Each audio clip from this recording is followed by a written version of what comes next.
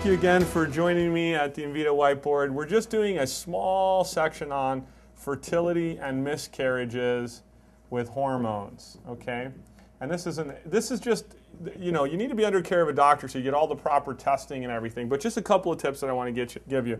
Many times women can have miscarriages because of two key hormones that are naturally out of place. The first one is the thyroid, and the second one is progesterone. And here's why. They keep going to the doctor and their TSH keeps coming back normal, and it's not.